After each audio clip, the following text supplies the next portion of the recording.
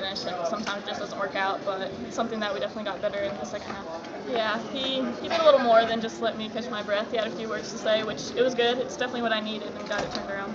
Yeah, it is a tough place to play. They're 5-0 or 5-1 at home now since we beat them, but they had an undefeated record before we came in here, so it's really nice to get the win. Just strong second half defensively and rebounding. We really turned it around on the defensive end, which is what we need to do. So I think that made it your win.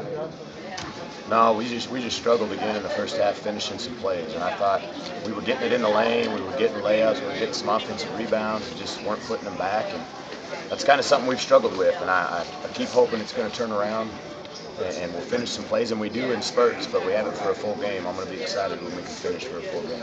Well, that's what you hope out of your two seniors. I mean, they've been here, they've done everything. They know what's expected of them.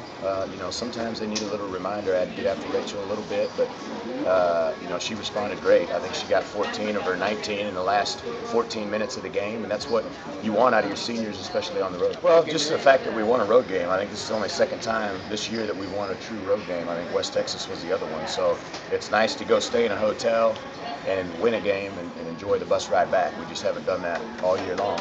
So it'll be the best bus ride home that we've had on the season.